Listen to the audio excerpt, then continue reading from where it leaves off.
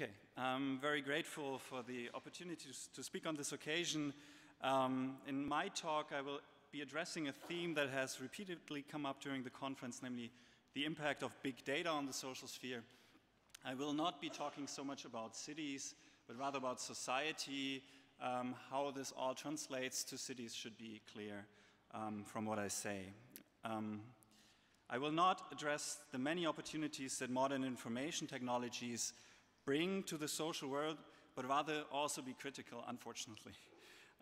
What I consider the most fundamental challenge, and this challenge results from the rise of a network society, that is, from a society in which increasingly everything is linked with everything else.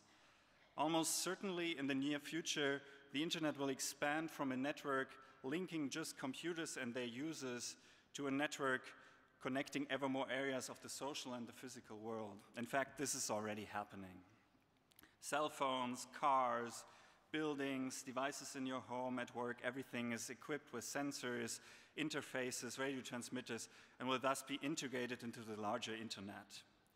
So this internet of people and things, the integration of the physical and the social world into one single network, permits on an unprecedented scale the collection of ever larger data sets correlating all parameters of human life. I will argue that this allows, maybe for the first time in history, to establish a substantial body of causal knowledge in the social sciences. The internet and its extension to the Internet of Things renders obsolete most of the traditional arguments against causal knowledge in the social sciences. Namely, the algorithms are much better equipped than human brains to handle the complexity of social phenomena, and the Internet and the Internet of Things increasingly allow for systematic and controlled experimentation in the social realm. Now, owing to the very nature of causality, this body of knowledge, which is being amassed by machines, in the machines, will allow for an increasing predictability and control over the social sphere. So let me start my argument with an analogy, the analogy between society and another complex and chaotic system, the weather. So what you see in the graph on the left is a depiction of the considerable improvement of weather forecasts over the last decades. The different lines denote forecasts for 3, 5, 7, and 10 days, both for the northern hemisphere, the upper lines in the southern hemisphere, the lower lines respectively. Essentially, the slope denotes the improvement in weather predictions. So what you see is a slow and gradual change, which nevertheless means that, for example, today, 5-day predictions are as good as 3-day predictions were 10 years ago. So essentially, there are 3 different factors, you see them on the right, that have led to this increase in accuracy, more data, increased computing power, and better models. But since the change is happening so slowly for many of us, this quite spectacular improvement has gone largely unnoticed. Now, remarkably, we are facing a similar situation today with respect to social phenomena. Over the past decades, enormous data sets have been collected, mostly by large internet companies, and this data is analyzed by ever more powerful computers employing automated modeling techniques. Quite plausibly, then, these data sets allow for an improved ability to make predictions about social phenomena, predictions which are getting better just as imperceptibly as weather predictions are. Google, for example, is engaged in such social forecasting, trying to predict the movement and needs of internet users. On this Google's Trends platform, the search history of specific terms can be looked up, like in this case, Internet of Things, and how the term correlates with geography, which you see on the right, or with news items, the letters you see on the left. Then Google's algorithms also hypothesize about the popularity of search entries in the future, the dotted extension of the line, aiming at predictions in the as yet limited social world of the internet. Now here's a simple formula that tells you how to turn the ability to predict into an ability to control. And this formula has been known speaking in London, speaking in England. This formula has been known at least since the times of Francis Bacon, the intellectual father of the Royal Society, and long considered the founding figure of modern scientific method. Bacon famously wrote that human knowledge and human power meet in one, and he explicitly refers to causal knowledge, for where the cause is not known, the effect cannot be produced. Thus, if the causes of a phenomenon are known, it becomes predictable. If in addition we can manipulate these causes, then we also have control over the phenomenon. Plausibly, the Internet and the Internet of Things allow for just that, for an increasing ability to intervene from the distance on a large scale on the relevant causal parameters.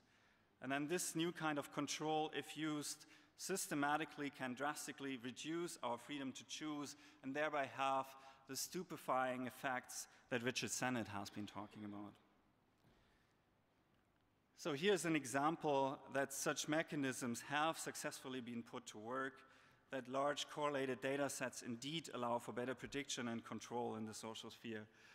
James Surowiecki, a columnist of the New Yorker magazine, recently described how American political campaigns, for example, the 2008 Obama campaign, employ a custom-built, constantly evolving algorithm that incorporates hundreds of variables in order to predict any given voter's allegiance and level of enthusiasm.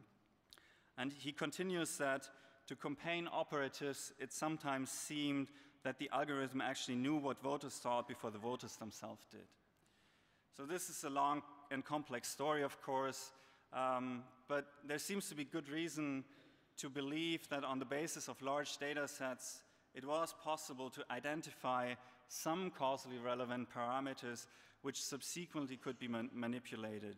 Apparently, this allowed for a small but definite degree of control to make people vote or even influence for whom.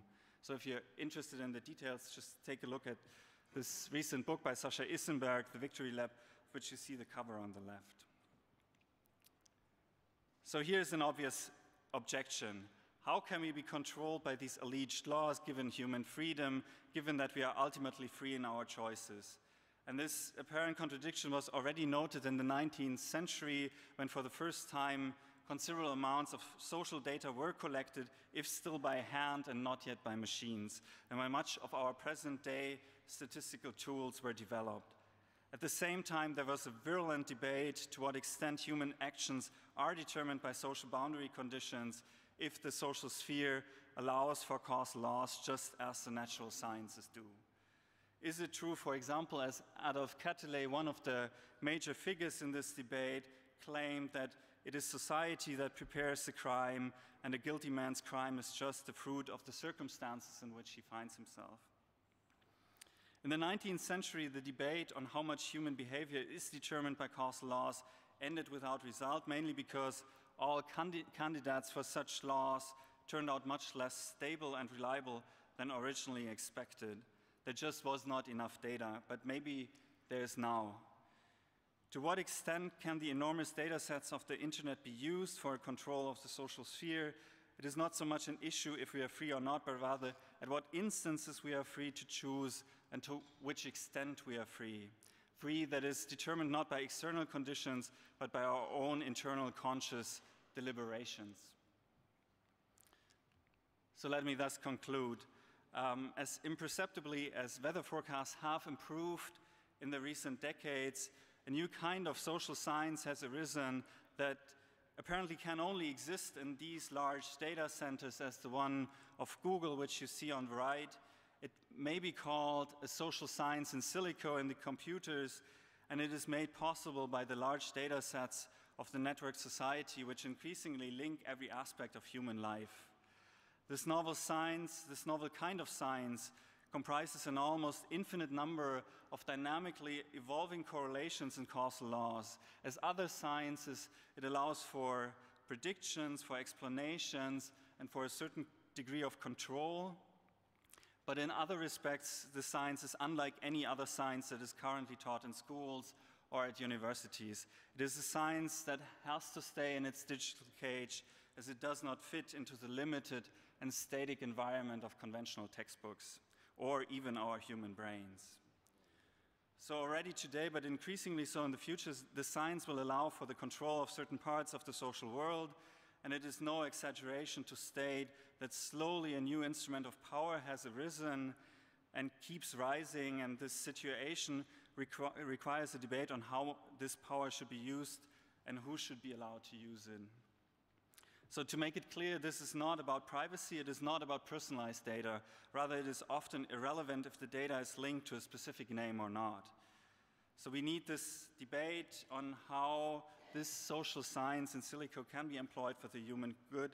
The status quo seems at least problematic that access so far is restricted to a small number of high-tech companies who largely use it for their economic success. Thank you.